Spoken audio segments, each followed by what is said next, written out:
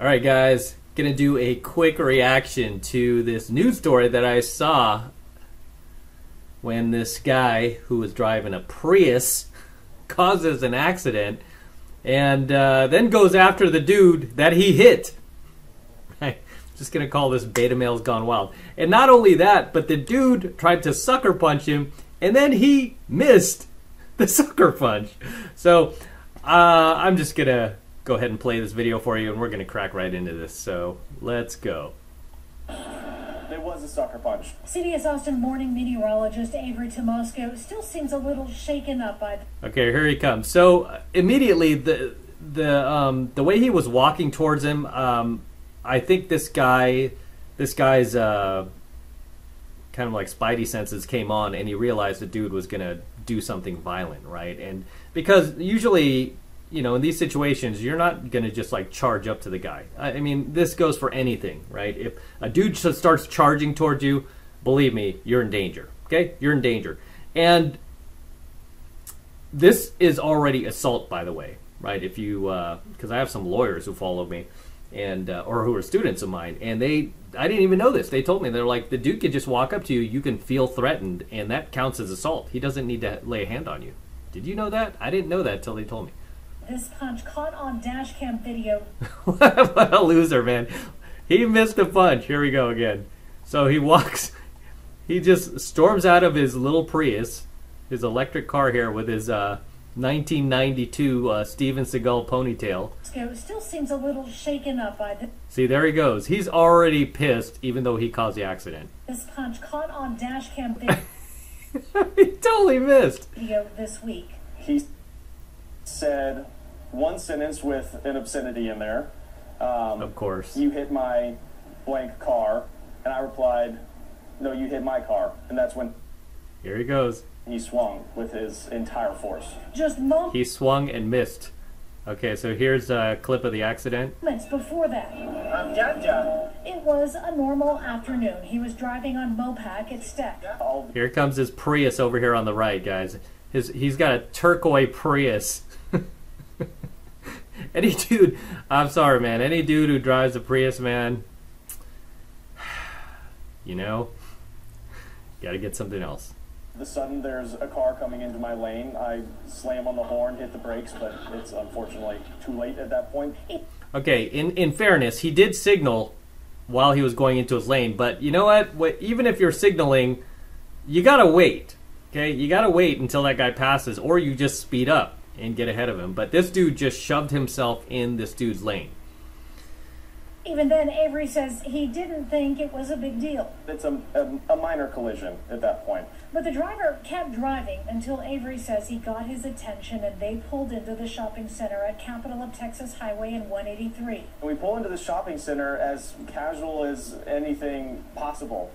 We're using blinkers, we're going slowly. Avery didn't suspect anything at this point, but a spokesperson for AAA Texas says there's a good reason to be wary in these situations. Oh, here he comes. According to the AAA Foundation for Traffic Safety, this was done in 2019, nearly 80% of drivers expressed significant anger, aggression, or road rage behind the wheel at least once in the prior 30 days. Avery began to take pictures of the damage when the other driver is seen approaching him on video. Here he comes with again. his fists. That little bit that he did wind up, I guess, was enough for my brain to realize you're in danger. Move your neck. Both men move out of frame and Avery is heard calling for help. That's when he says the other driver walked away. Exactly. If you are confronted, stay as calm and courteous as possible. And if you, again, feel... I think at that point the dude realized that, you know, he was in trouble. Because everyone has a dash cam these days. threatened, call 911. What AAA suggests you do. When police arrived, they took the report and a copy of the video. There is now a warrant out for the other man's arrest. As for Avery, he plans to press charges, and he says the dash cam video will help him prove it. Video is everything. That there's no disputing video evidence, both with the crash and both with what he did to me after the fact. Yeah, and here he is on the right after he missed a sucker punch. But yeah, I mean, this is all caught on dash cam, and I mean, I'm sure the guy is probably going to get a lawyer and probably argue that he didn't you know, he's obviously going to say, oh, I was just trying to scare him, and, you know, I didn't hit him, I didn't lay a hand on him. But again, that's already assault, right? I mean, just a dude, and this happens to me so often in venues, whether I accidentally hit on somebody's girlfriend, or even if they have no girlfriend there, and they're just pissed off that I'm picking up all the girls. I've had dudes just walk up on me. Hey, what are you doing? What do you think you're doing? You know, I mean, and technically that's already assault, right? But yeah, I mean, it just happens so often. I don't bother to press charges or anything. But in these situations, you know, obviously there's a traffic stop. The dude caused the accident. Yeah, no, you should definitely take action on dudes like this. I mean, it always shocks me that guys like this have managed to live this long and have not gotten killed yet. But like most bullies, they pick their targets wisely. I'm sure if the driver of the other car was like 6'3" and jacked and menacing looking, this dude would have been apologizing and not have tried to do a sucker punch on him. Right? It just goes to show like how, I mean, obviously this dude feels entitled to do stuff like this. Why? Because, you know, he's stuck in his feminine frame, right? I mean, that's where that anger comes from too. I mean, obviously he caused the accident and he's angry, right? So there's no accountability whatsoever. So this is why I say he's stuck in his feminine frame, because really the only people who do that, you know, are like mostly chicks, right? It's mostly modern women, right? They do stuff like that, right? They'll like cause an accident and then act like they didn't do anything wrong, right? They'll just do stuff like that and then get mad at you for just, you know, getting upset that they hit your car. Yeah, but this dude obviously is clearly the beta of the day. Beta gone wild. And yeah, obviously he's realizing he might be off his medication or something, but this looks like the type of dude to try to like F with people who are smaller than him. You know, dude is wearing all black. I don't know if thinks he's in a video game or a GTA or something like that. But clearly, lack of self-control, lack of emotional control, all the things we talk about here on my channel. Dude is not icy and non-reactive. Dude is very reactive, very triggered, even though he's the one who caused the problem in the first place, right? He tried to get in the dude's lane and just shoved himself in there. So,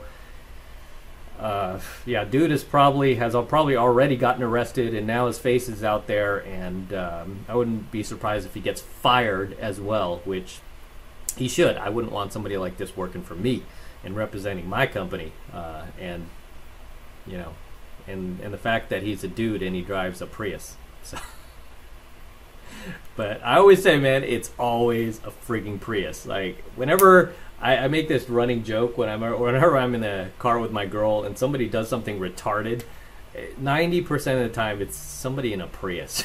Usually it's a chick in a Prius, but this guy's not far off, right? He obviously is on his menstrual cycle, and he's very upset. He's very angry at mama, and tried to attack this much smaller dude who's like a meteorologist or works for the news station or something like that, and thinking he was Mr. Tough Guy and he can like just go in there and try to sucker punch. Look at this dude. He was like winding up. He even like winded up for the punch. The dude is just standing there. He's like super thin.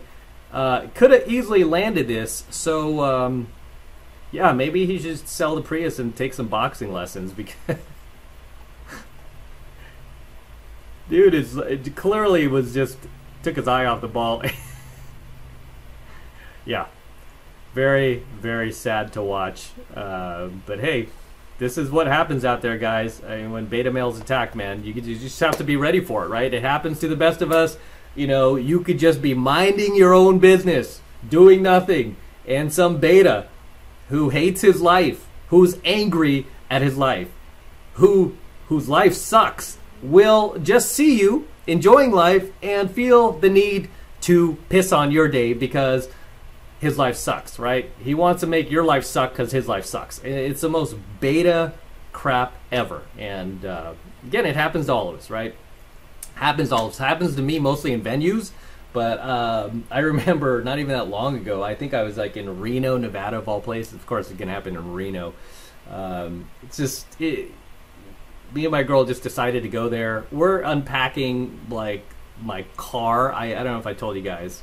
I bought a car for road trips. I bought a Pacifica, right? It's really a nice car, right? But it's like a huge van. I could fit Cash's stroller in there. Pulling the stroller out, putting my handicapped dog in this stroller, right? Gizmo, my tiny chihuahua, right? And some dude just, like big dude, jumps out of his car, comes right up, like charging, like almost like this dude did, right? And immediately I put my arm out, like, because my girl was standing there, and he was almost getting between my girl. I put my arm out, right?